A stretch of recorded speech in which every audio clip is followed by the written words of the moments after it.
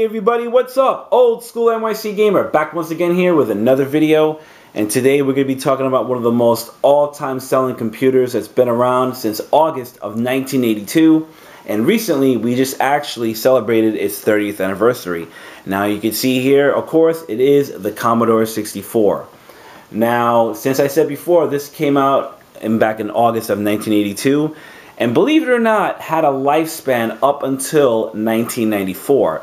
Now, considering quite a few computers came out at that time, even near the end of its lifespan, you know, you got the Atari ST, you got the, I don't know, the Amiga, and of course, tons and tons of personal computers and other products that were released by Apple, like the Macintosh, so on and so forth. This computer itself had quite a lifespan, and surprisingly, a lot of developers, you know, and publishers pushed this computer to its limits, you know, putting out like a ton of great games. And last time I checked, the library for the Commodore 64 exceeds over 10,000 games. Quite a few not so good, but quite a few really good ones. And, you know, I've had the fortunate chance to play quite a few of them. And my history with the Commodore isn't exactly as rich as, say, the Atari 2600. For example, you know, the first time I saw a Commodore 64 was back, I believe, in 1980, I want to say 83, believe it or not, when I was staying with my cousin out in Queens. He had a neighbor who lived across the street from him, and he himself had a Commodore 64. Now, back then, he had quite a few games. I can't remember the ones. I remember him having Donkey Kong, quite a few copy disc games back then. He actually had a whole setup. He had two 1541 drives, and his monitor, he actually had a green screen monitor. It wasn't a full color monitor, so whatever we saw was in, like, you know, pretty much a very greenish, you know, pattern and whatnot. And believe it or not, too, I happened to catch a snippet of some very raunchy material at the time, and I will leave it at that. But anyway, you know, it only took me up to about, believe it or not, I want to say 2 years ago, that I started getting more into the Commodore 64 after seeing quite a few YouTube videos, you know, from Freakin' D, and wow. I mean, that's probably one of the first people that really kind of highlighted the Commodore 64 for me when I saw on YouTube. And then, of course, I started researching way more and more and wanted to get more into it. So, of course, you know, this is the one I got right here. I got it off of eBay a while ago. And whoever had this before actually took very good care of it, because even though this is a Commodore 64, they actually did a couple modifications to it. And it's opening up right here. Now, of course, this is known as the bread bin model. There were a couple of other models that were released with different color keys. This one right here I have is the dark brownish keys, and there are, of course, two different shades. You have the gray keys, and you have a very light brown keys. But everything else pretty much is the same. Everything runs the same. I will show you some of what the computer looks like here. Of course, if you were looking at it here, this is right here. You see the Commodore 64 image. Of course, over on the side, like I said, this is modded. I don't know exactly what this does still. I really haven't tinkered with that. But of course, you look in the back, you have quite a bit of stuff back here. Of course, you have your one of your ports here for, I believe, for the printer. And this right here is for your tape drive. And of course, you got your two inputs, one for your VGA and one for your disk drive. You got your RF, and it's channel 3 and 4. And of course, back here, this is your cartridge slot, which you could also, besides putting cartridges, you can put other interfaces, which I've seen recently, like a lot of people who've been modding flash carts, modems, whatnot, could plug it into here. Now, I'm going to get a bit more into the Commodore 64 in a bit.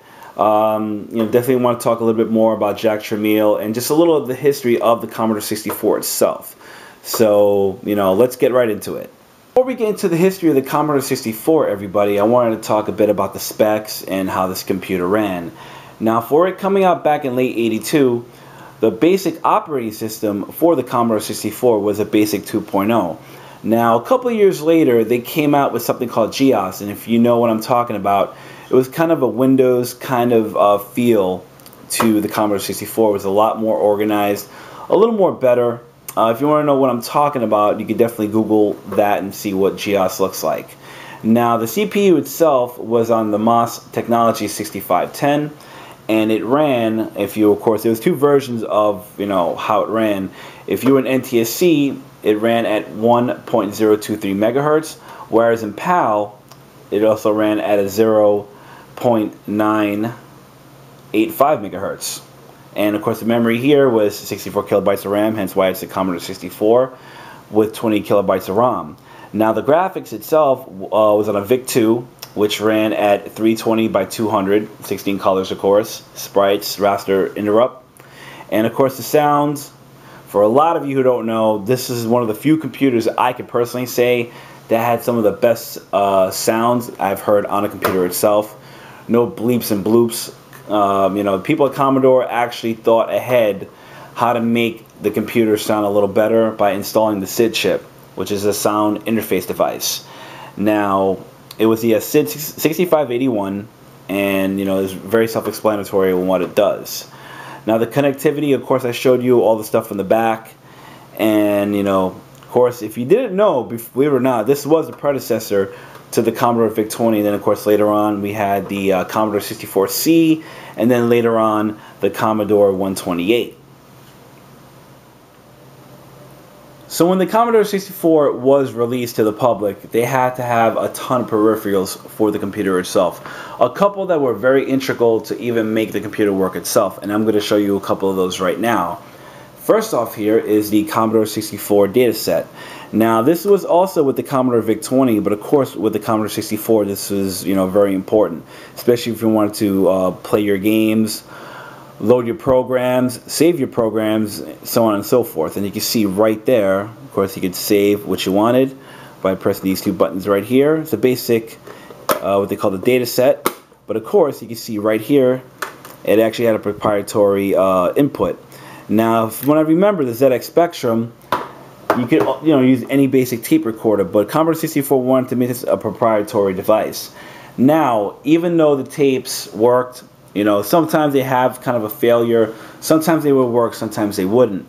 And the times loading these games took for freaking ever. So Commodore 64 finally got on the boat and put this out, and this thing is a monster, people. And I'm gonna have to probably put it back in a frame. And this is, so you can see right here, the Commodore 1541 disk drive.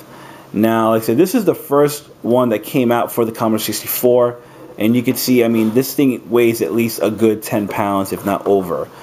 And just showing you the back here, you got your on and off switch. Of course, this used back then a basic computer plug that you used for your desktop, and of course the inputs here, and of course the fuse, if it blew out, you could always replace it, no problem. Now, like I said, this thing is a freaking beast. It definitely did do its job. The one main problem was, especially if you were not computer savvy, you had to bring this into a Commodore 64 specialist to fix it. Now, when it came to the media itself, like I said before, they actually did come out with a smaller version of the Commodore 1541 drive. And this one right here is the Commodore 1541-2 disk drive. A little more a little more modern. Definitely a lot more smaller, a lot more lightweight. You can see right here, you got your serial, your interface, specific device, and the power. Now, of course, they wanted to use a specific Commodore 64 plug for this for it to make it work, which was kind of one of the drawbacks, if you ask me. And of course, you could always daisy chain it. So if you wanted to copy off certain games, certain programs, you could do that. And the disc itself, they mostly work for the most part. But of course, when it came to the Commodore 64, they always had ways to try to improve on the computer itself. Now, of course, if you wanted this, you didn't want to wait so long for the disk drive to load. You actually have something, which was this. This is the fast load cartridge.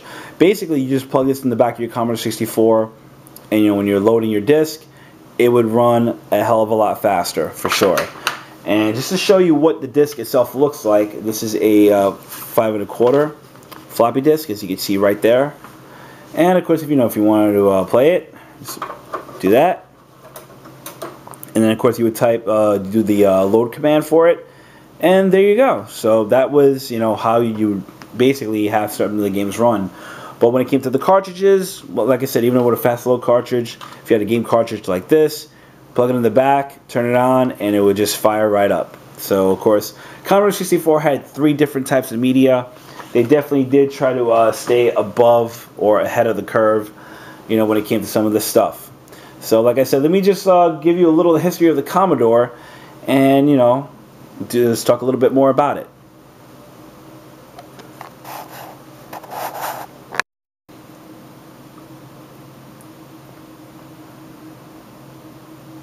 As I said before, everybody, we're going to talk a little bit more about the Commodore 64, its history, and the person behind it.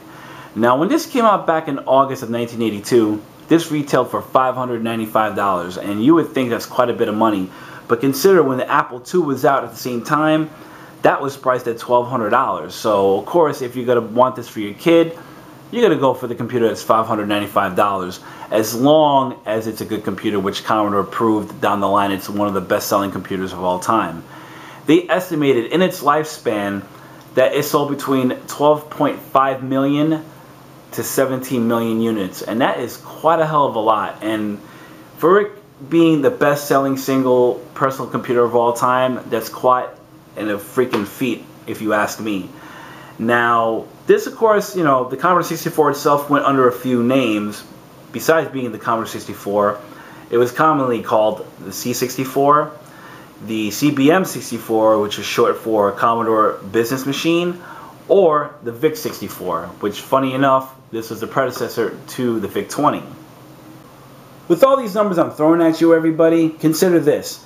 Between 1983 to 1986, the Commodore 64 dominated the market with between 30 and 40% share and 2 million units sold per year. That's a lot of freaking computers, people, and it even outsold the IBM, Apple, and Atari computers. Now, what's really funny is when Sam Tramiel, who was Jack Tramiel's son, also owned Atari down the line, even said in a 1989 interview, "When I was at Commodore, we were building 400,000 C64s a month for a couple of years." Like I said before, people, do a lot of that math. It's a lot of freaking computers. Now, of course, part of its success, besides it being sold in retail stores, toy stores, college bookstores, you name it, the Commodore 64 was sold in as many stores and as many retail places as possible.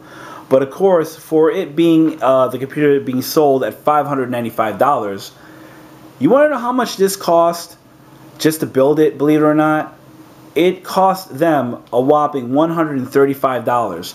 Now, having the price so low for it to be built was they did a lot of the in-house control supplies and cost. Now, think of it as the Model T of computers. And this is mostly behind Jack Tramiel's doing, for it, being so low to build. Now, of course, this has a lot of history. Of course, the person behind it, Jack Tramiel, a lot can't be said about him. A lot of his business practices were very shady, kind of scrupulous. He was he could be put into a bunch of categories, some good, some bad. But no matter what, you cannot deny his place in computer history, no matter what. Now, some would think that Commodore itself, the company, came out in the 70s, but you're way wrong. This company actually was started by Jack Tramiel all the way back in 1955 when he was in Toronto. Now, of course, in 1962, he made the company public by doing typewriters and then eventually calculators. Now, of course, seeing that the technology is advancing, he definitely himself wanted to get into the computer market. Now, of course, he featured the Commodore PET back in 1977, and it definitely took off quite a bit. People wanted it left and right, especially for schools. And, of course, later on, the Commodore VIC-20 came out, and then, of course, the Commodore 64, so on and so forth. But sadly, Jack Tramiel actually left the company in January of 1984, took over Atari, and, that's basically what happened after that. He was one to push computer technology, definitely want to get it out, as he says, for the masses, not the classes. So that's about it. And yeah, people, I mean, I can't really say too much about Jack Tramiel myself. I have my own personal opinions, but I will not leave them on here because they are personal. But the one thing you cannot take away from him, he definitely did push out computers and then some to almost everybody out there on the planet Earth. Definitely was an innovator when it came to technology, especially with the computers, so on and so forth. And of course, recently he passed away, from natural causes. But like I said, his legacy can be marked in many good ways and many bad ways. It's just how you yourself would perceive it as. But anyway, that's my look here at the Commodore 64, everybody. Hope you guys and gals enjoyed the insight I had on this. Definitely a computer I would pick up if you're into, personal computing and just want to play a lot of these games. I do recommend getting it. If you can find it for cheap on the internet or at a flea market in good condition, I definitely would recommend it. Over 10,000 games. If you're one of those people who don't want to get it but just want to experience the games, you could go on the internet. You can find emulators for it, like WinVice for one. And the games themselves are pretty accessible via the internet to get, but nothing beats the real thing, people. That's all I got to say. If you can get your hands on this, I definitely do recommend it. And that's about it, everybody. Thank you very much for watching. Definitely check me out on Facebook and Twitter for more updates on what's going to be happening with me when it comes to gaming and gaming. That's about it, people. Have a good one, everybody, and take care. Cheers.